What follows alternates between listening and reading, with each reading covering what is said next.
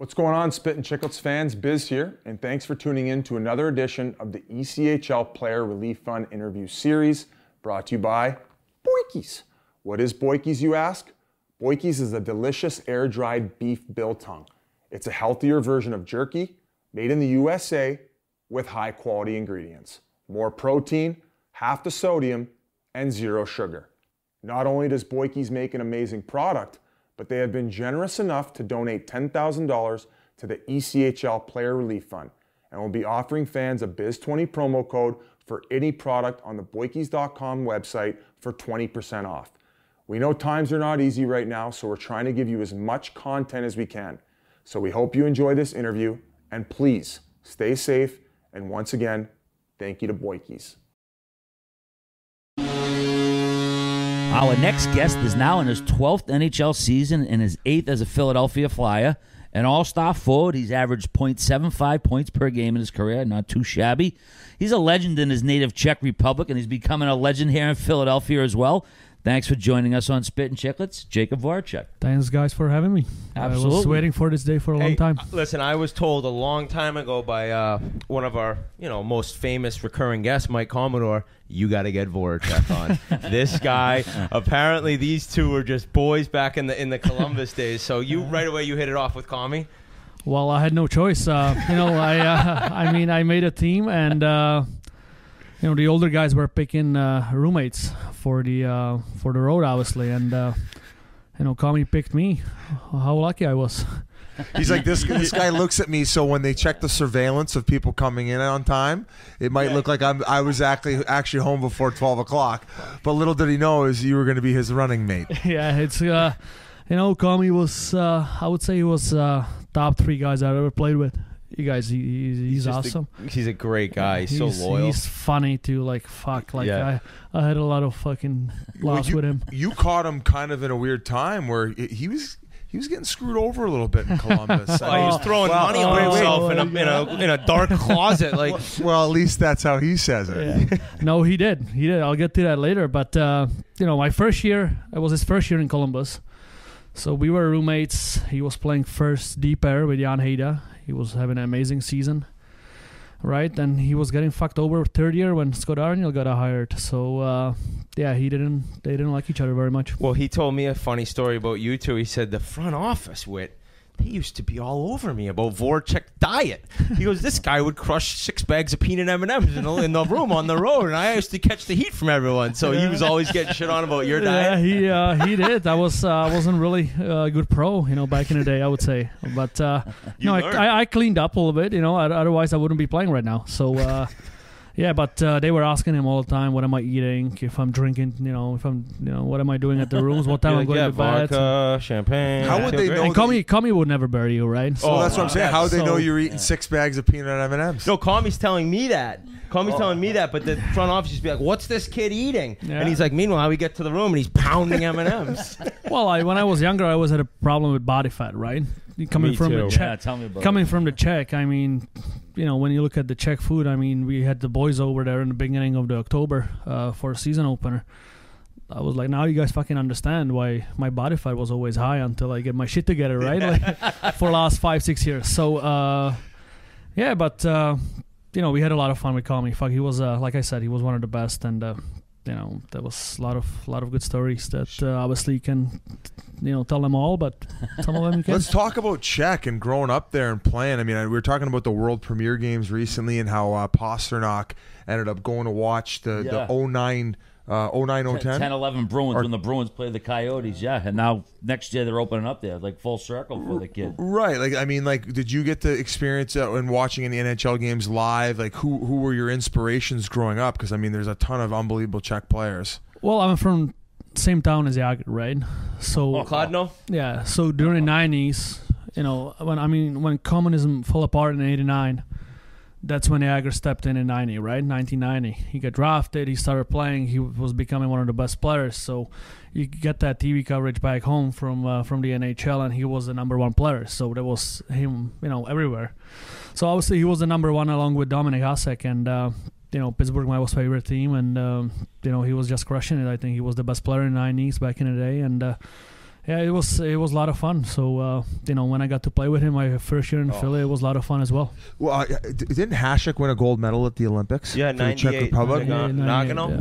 Where were you when that happened? That must have been like I was 8 years old. I was because of a time change, and I was in Japan. So the finals, it was in 5:30 a.m. So all country was up at 5:30 a.m. watching hockey. So you remember that kind of clearly, even. I think everybody remembers Yeah, that day. So that's because unreal. it was the first gold medal in the history of Czech Republic, Czechoslovakia, hockey medal, gold medal, and it was till now. It's been 21 years, and everybody's remembered that day. So I heard stories when Jágr was younger, like he'd do like 1,000 squats a day. Like there were just like old stories about him, all from where you grew up. Like people must have known so many different things about him. 100 push-ups, 1,000 squats a day. So that's he was legit. doing. Yeah. His dad was. I think one time he was telling him that if he do that, he's gonna buy him new skates. So he started training, and he actually did it. So That's I awesome. tried to do that one time when I was like 11 or 10. I passed the fuck out by 7:30. So I was like, "Fuck this!" Like, it's not worth it. yeah. That's We talked obviously a lot of Canadians and Americans here, not a ton of Euros. What was a typical day for a young Jake Voracek in Czech Republic? What did you do as a kid all the time? Was it just hockey or did you do other shit? In the winter, it was hockey. In the summer, I played tennis and soccer. Oh. So I was, always surround myself with the sports, which I don't think the kids do much these days. Yeah, they seem to focus on just one nowadays. Yeah, just Fortnite and fucking and those kind of stuff. So, so it was tennis, soccer in the summer, hockey in the winter. By 13, I choose obviously hockey. I think that was the right decision. So Is that when you kind of started separating from the rest of the pack, when people realized, okay, this kid's better than everybody else? yeah, I was always playing with 2-3 years older guys, and you never know until you really make it that you're gonna make it one day. So I was starting slowly. I played juniors. I won a scoring race there. Then I went to Halifax. I started pretty good there, and got drafted. But when I was skating my first game in Dallas, I was first couple of shifts, I was like, holy fuck, like I made it to the show. No way. I was looking around, Modano's flying with his jersey behind him. You know what I mean? I was like, wow, like this is real. Growing up, in Canada and America, you start playing on travel teams at 11 and 12. You're going to Canada for tournaments or different states. Would you just play in Czech, or were you going to tournaments in Sweden or Russia, or was it always just within your country? Well, around like 13, 14. U16, Yeah. you started traveling a little bit with Czech. U17, 18, then the World Juniors, right? But I didn't get to Canada for first time until I went to Halifax.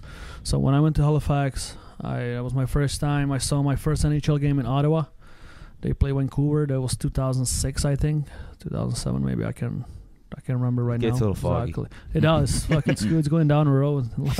So, how does a young kid even get over to the Quebec League? I mean, how did that all come about when you're like, all right, let's go play junior before my draft? My agent, Peter Svoboda, he asked me if I want to. Yeah, Former he's Canadian. a legend too. Oh my god.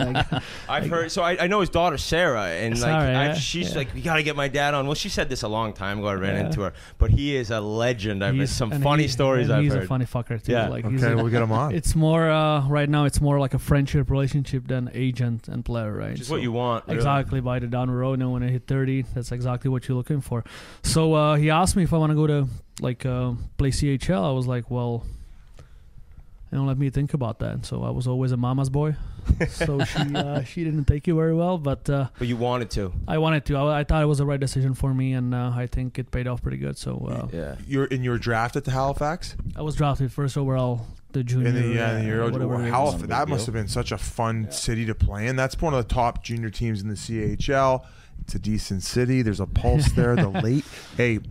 I would say, other than Winnipeg, maybe the most underrated women in all of Canada. Biz knows. Well, we were there this summer. I mean, knows. Halifax it was awesome, man. Like I had a great billet, which was a good start.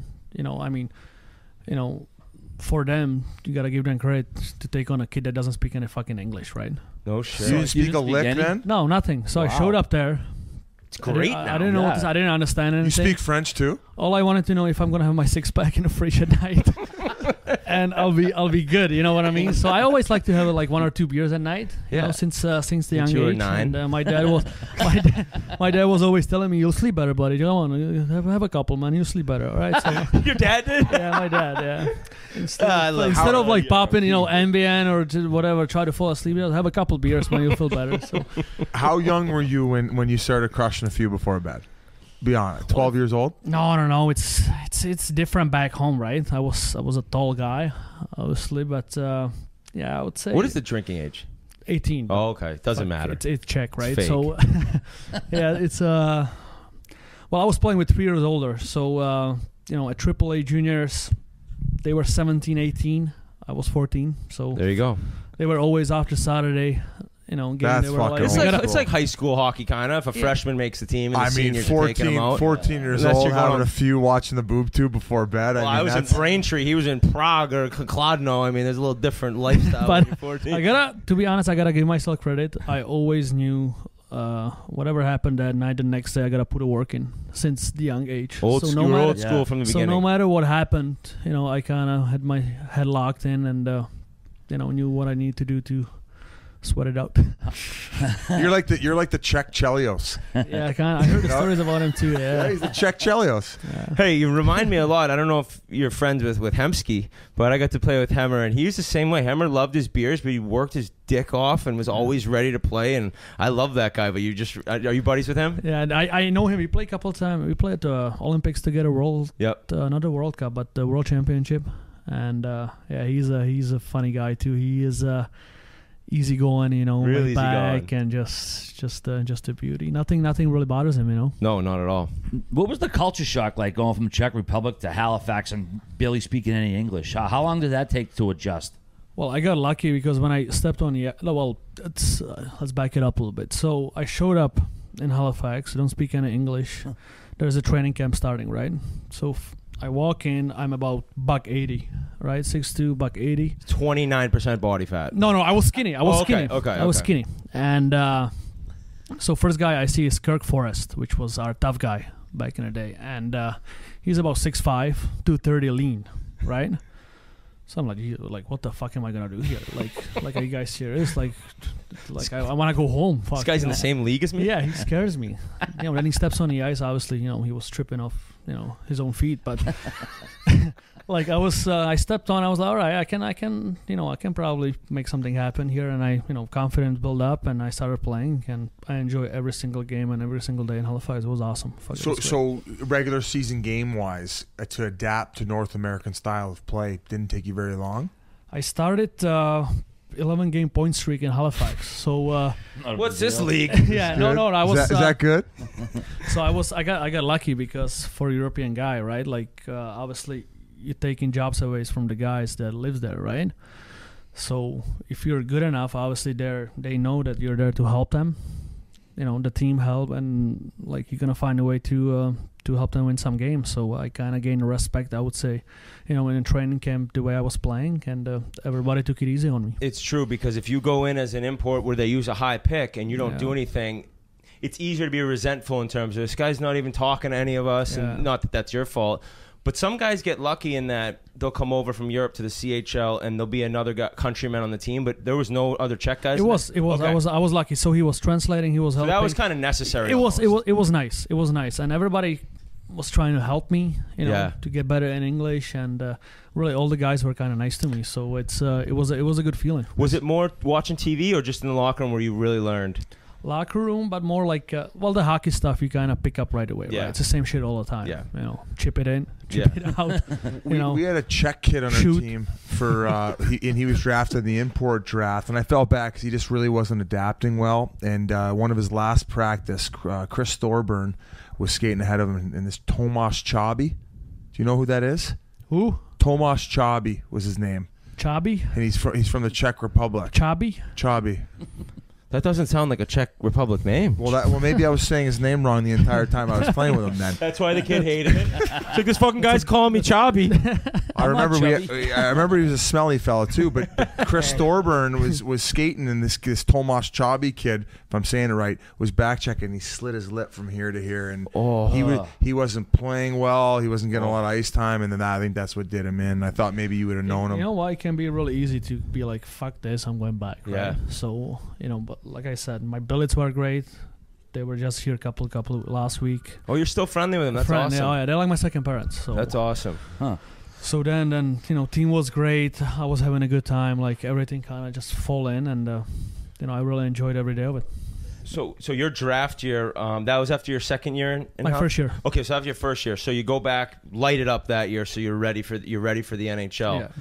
You get to Columbus, and you're a really high pick, and I mean, looking at it now and the player you've turned into, would you not say they gave up on you a little bit early?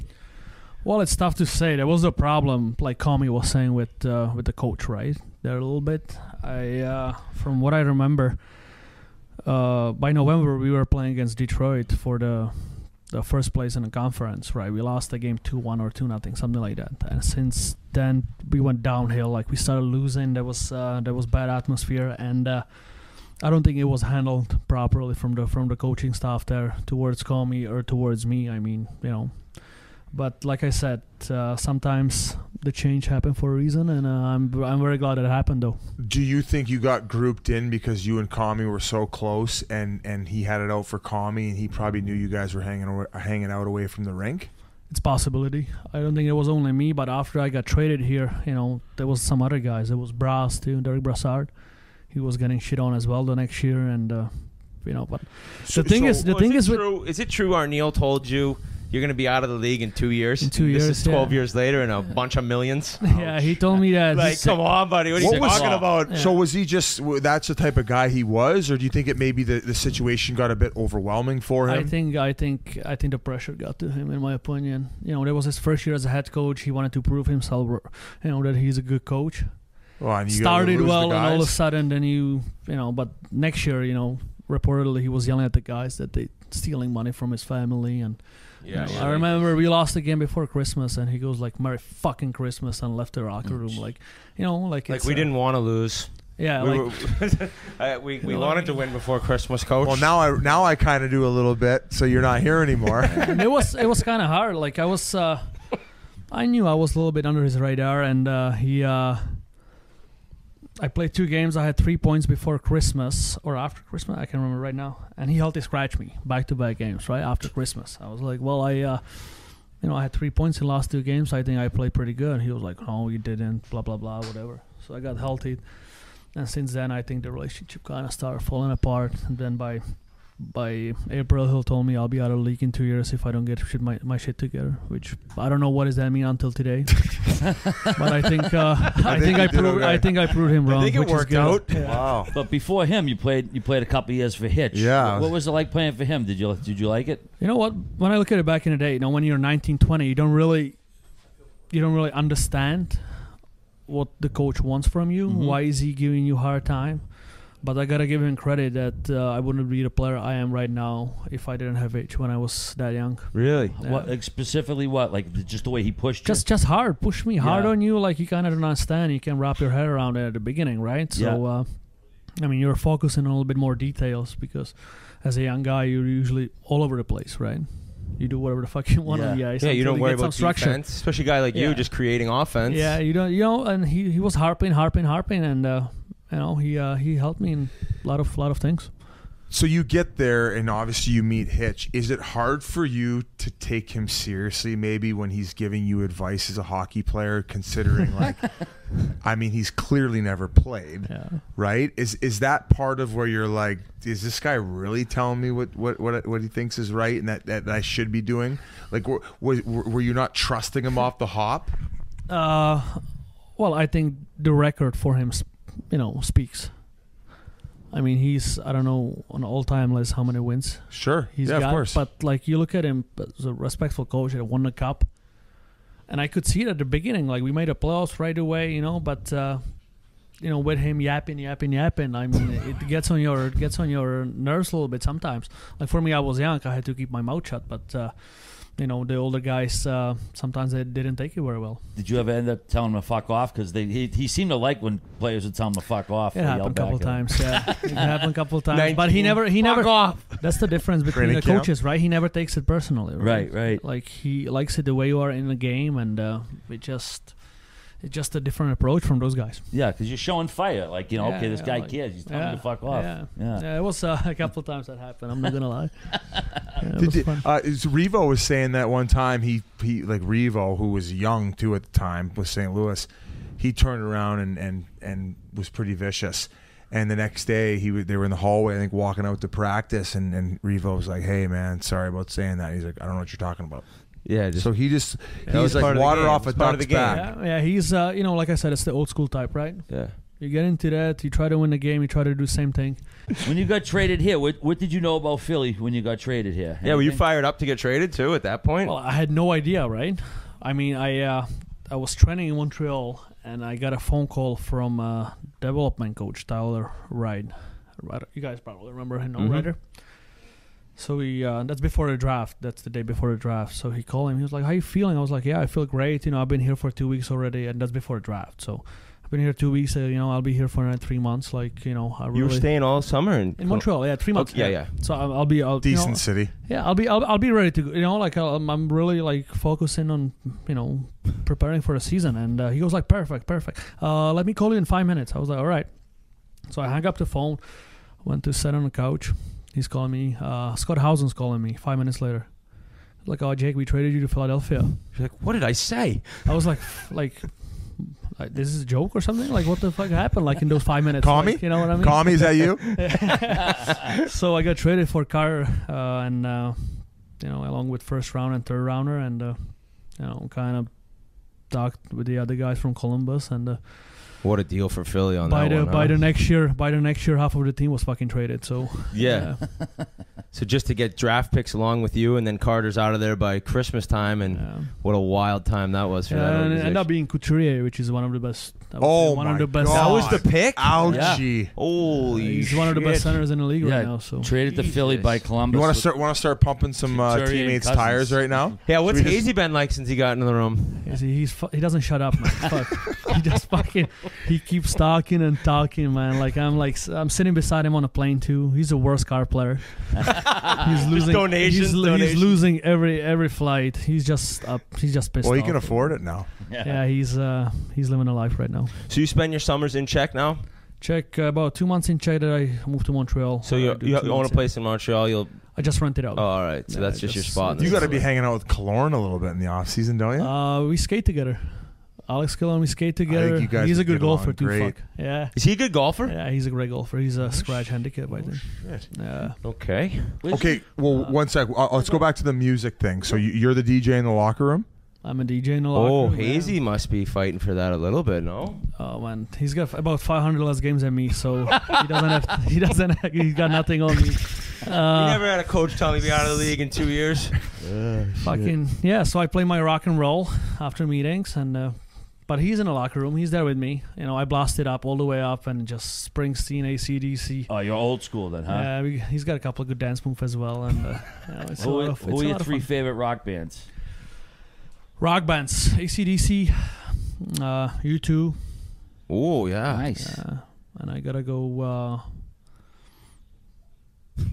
Bruce Springsteen count as a fucking rock band? Yeah, sure. Right? Band, yeah. Oh God, yeah. Well, I ran into this guy at Oshiega one year. I'd actually forgot about it. It was at Buona Notte, which was a supper club, and I mean, if you couldn't get it was like the Montreal Roxy. If you couldn't get laid, you had to check your fucking dick in at the coat check on the way out. Yeah, get out of the room. Never use it done. again. That was fun. That was a good night. So you must be a big live music guy. Who are some people you've seen in concert? Like who are the best you've seen? Springsteen 15 times. Wow, huh? Holy shit! Oh, so if he's playing, you're going I'm anywhere. going near. anywhere. I saw him twice on Broadway. I saw him live. You know, Was that Broadway show sick? It was good. It was different, right? So for people who don't know, I think it was a really small, like Small how many venue, people are in 500 there? people. 500. That's cool. Small venue. He talks about his stories and play some songs. It was a little bit different. It was good though. Good to see. What about Eddie Vedder? You a big Eddie Vedder guy? I never see Pearl Jam. No, I'm not. I never got into that.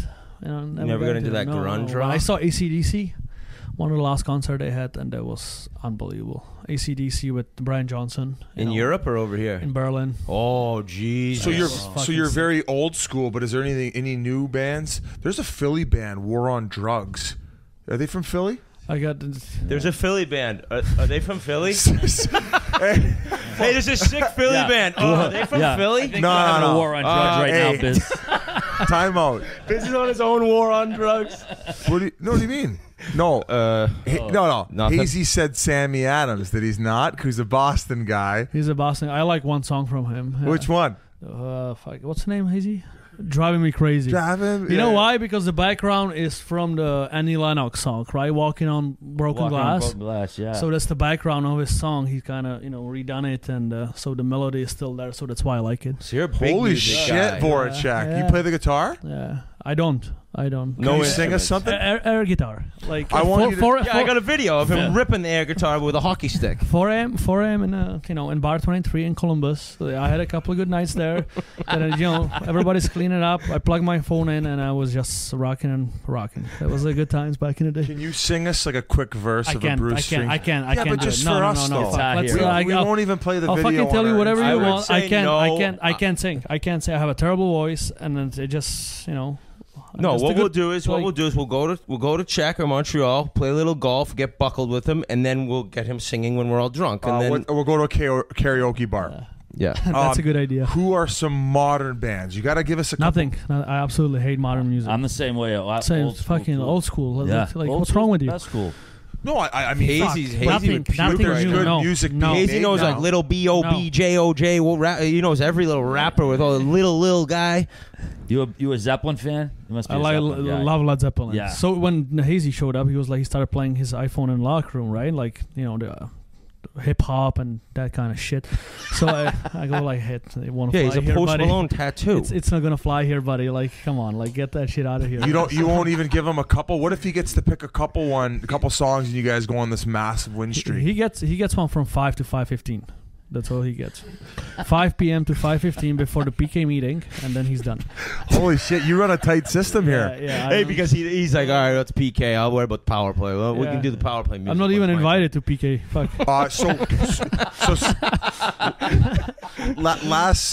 Last music question. What's the one song you play before you go out for warm up?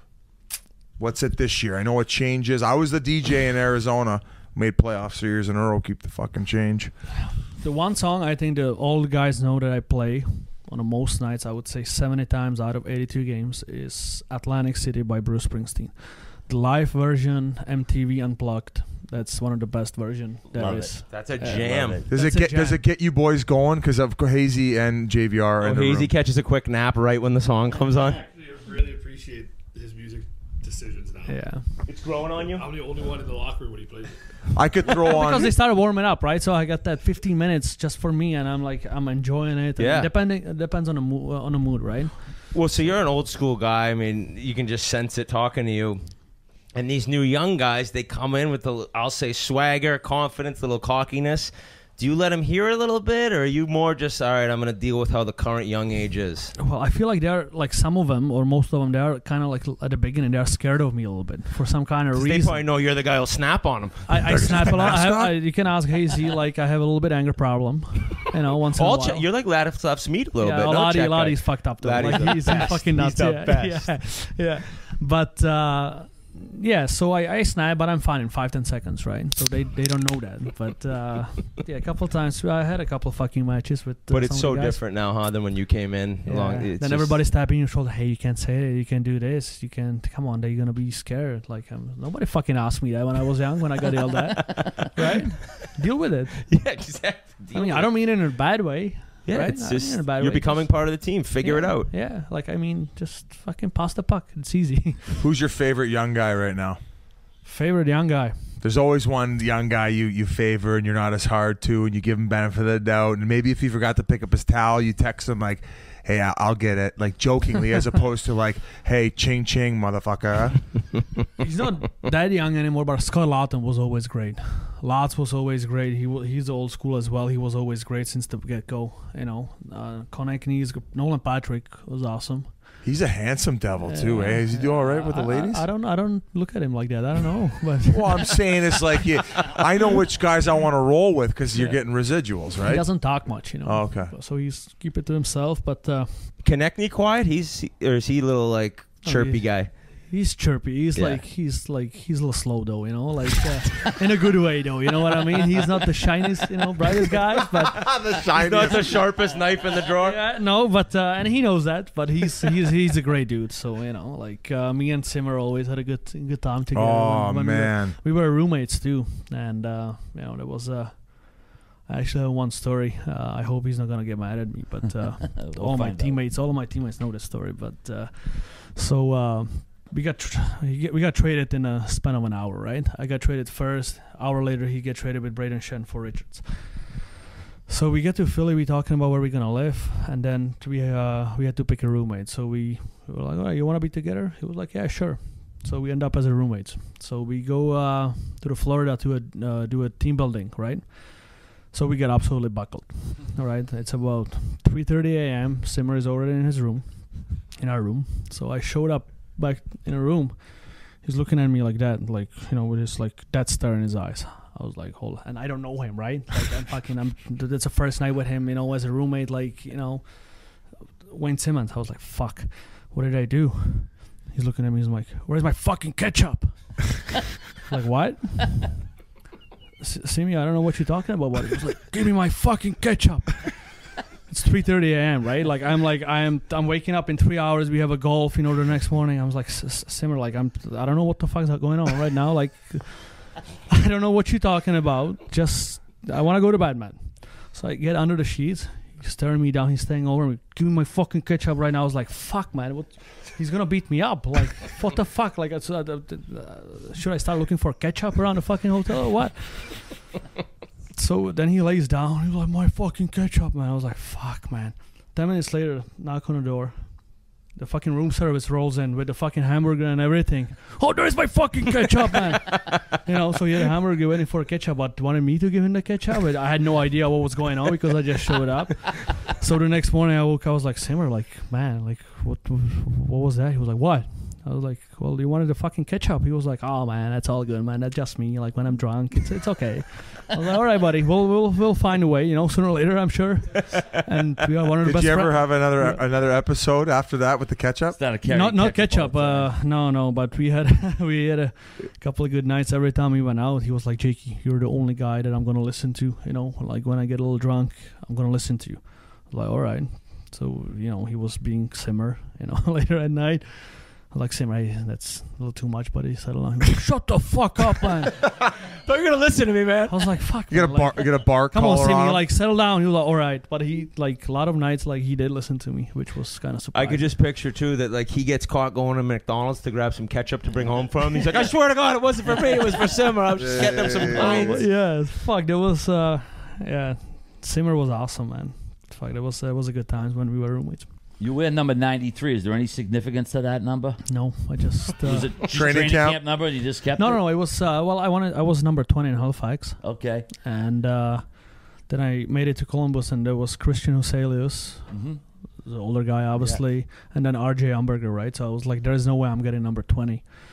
And so I ended up picking 93. There was no really reason, and I guess, I stuck with that. Yeah. Well, I mean, it's your number now. I can't think of anyone else who wears number 93 in the league right now. One thing I wanted to ask JVR, I forgot to. Carter Hart, we talked about his name and stuff, but young goalie coming in, Philly's a very difficult town. They're very hard on their goaltenders, and they're waiting for that next guy. How is he handling it as a young guy with that much pressure on his shoulders? It kind of surprised me how well he handled it. Because he's, like you said, he's 21 years old. He's there's all that pressure basically on his shoulders right now. That since I don't know, Hexy maybe everybody was looking absolutely. for They've looked for like 25, 30 years, it feels like. Well, they hit and miss with Briz, right? That's kind of a big miss there. But you got our sloppy seconds in Arizona there. Everyone thought he was going to be the savior, and he was lights out for us. Was like, that ain't going to work. You know what? I gotta say one thing. His stats, especially the second year, the lockout year, they weren't as bad as people think. You know what I mean? He was just pretty good. He was just a little bit different, you know. So yeah, this is not a town that unless you're dominating, if you're like the weird guy in the media, they're just not going to take it in good sense. Like, I mean, this is the type of city if you can do that if you're lighting it up. Yeah, he didn't do himself a favor. That's for sure. It was crazy because you guys had the outdoor game, and then he was doing all those weird interviews, and he wasn't playing well, and. That's what I'm saying. It was a weird time. Yeah, he had this like a tea ready for that's my tea for when I'll be on a bench tomorrow and like fucking around. Yeah, like exactly. As teammates, were you guys a little upset about that? Yeah. Like I mean, you're making a joke. You can fuck around once in a while. Like even if you don't play well, you kind of made like a slightly joke about that once in a while. But like he was doing it every day. At the point, we were like, just hey, buddy, just. You're not funny anymore. Just shut the fuck up and play the goal. Like, stop the puck. Stop the puck, dude. Please. Yeah. It's like yelling, shut up and sing at an artist who's talking like politics. Why you have stage. to be mad? Because I'm looking at your fucking save percentage. That's why. Because I just got another minus. Fuck. Well, dude, thank you so much for coming in, man. This has been awesome. Thanks for anything you want to ask RA? Anything about Commie? You remember anything else about Commodore? Any other stories about that goon? Actually, I was preparing for this for a long time. So I had 3 stories. I had Simmer's story with the ketchup, which I said. I had one story with Commie, and I have one more story with the axe. Yes. For fuck's sake. This is just I was preparing. Can I say? I would say I have a lot more, but I can't really say them, right? So, this is perfect. So I'll go with Commie. So we have a rookie party in Vancouver, and my rookie party. So I show up to my room. I don't know what time it was, and Comey has this friend there, some girl. So we were roommates, so I was like, all right, I'm going to bed. So I lie down, I fall asleep. 7:30 a.m., I woke up, I needed to take a piss. I look over. There is only the girl in the bed, right? No Comey. I was like, what the fuck? So I look around, Comey nowhere. So I, move, I try to step on the ground. There is Comey on the ground, laying naked. Imagine his body, 6'5", fucking red Sasquatch, just laying there, naked, no pillow, no blanket, just snoring. Right? I was like, oh my god! So this is the NHL, all right?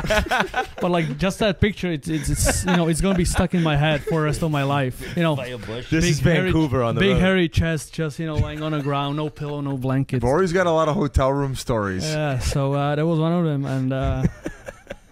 I'll say the one with the axe. So we were neighbors my first year here, right? I live on a 2nd floor. He lives on a 3rd floor. So I showed up at 2:30 a.m. from the bar with one of my ex-teammates and 2 girls. We show up in my place. I turn on the music, right? Pretty loud. So then I hear, from above, just stepping on the ground, shut the fuck up, right? So I turn it down a little bit. So we keep going. It's like 3:15. And then I see Yags walking into my apartment with a hat, running sneakers, shorts, and a jacket. And I'm buckled, right? Like it's 3:15, I'm buckled. We have a day off the next day. I'm looking at him, I was like, oh, where are you going? Yeah, he was like, oh, I got to go for a run. So he's like famous of working, like whenever he... Of course. So I was like, all right, well, this guy's fucking 40. It's 3:15. I'm buckled. He's going for a fucking run. Go figure, right? You're like, this guy's been playing for 30 years. He's running, and I thought you were going to say you put on your running shorts and joined him. No, fuck that. He's like, I'm I partying. didn't do that. I didn't do that. I was too tired from dancing all night. Would he ever try to drag you to the because he would go skate at like 10 o'clock, right? I went a couple times with him, yeah. And then you're like, enough times. of this. Yeah, I went a couple times with him, but you want to sleep too sometimes, right? Yeah. He's Well, you going had to catch up on sleep because a lot of these 11:30. stories are ending at 3:30, 4 o'clock. So that was back in the day, though. Like I don't, I'm. Oh yeah, the league's changed. So has Jake. I'm 30 years old right now. I can't do it anymore. Yeah, so you're bringing your video games on the road now, then? No, I don't. I don't do that. I don't play video games. All right. No, I don't. I go for dinner. I'll have a couple with dinner. Grinnell, you got anything for Mr. Voracek? The champagne Don? We didn't really talk about the champagne yet. That's what I was going to ask. You got to tell the Champagne Dawn story. At least one. Champagne. Well, there's a lot of them. Again, back in the day. He's like, well, there was 9 years of bottles every night. Which story do you want? No, every time we went out, I was ordering champagne everywhere I went, right? So I enjoy champagne with, by itself or with orange juice. So I was, there was a Dom Perignon, everywhere, every time I went somewhere. So I remember JVR had a one good night in a good old recess, right? Back in the day, my first year here. Yeah, when you see fucking triple. JVR and Hazy were saying you guys could be at Applebee's and this guy would be ordering champagne off the $5 menu. I haven't done it in a long time, 5-6 years maybe. All right. Well, when we come visit him in Montreal, we can. Well, we're gonna pop bottles of Pink Whitney now instead. We got to send you guys some We'd stuff. like to try Quick that plug. out, that's for sure. Yeah. Bad move. All right. Thanks so much, Jake. Appreciate Thanks for it. having me. I appreciate it. Yeah, Thank you good very luck. much. Thanks. Well, we hope you guys enjoyed that interview. Thanks again to Boinkies for their support of Spittin Chiclets and the ECHL Player Relief Fund. Make sure to check out boinkies.com and enter promo code BIZ20 for 20% off all their products. We out.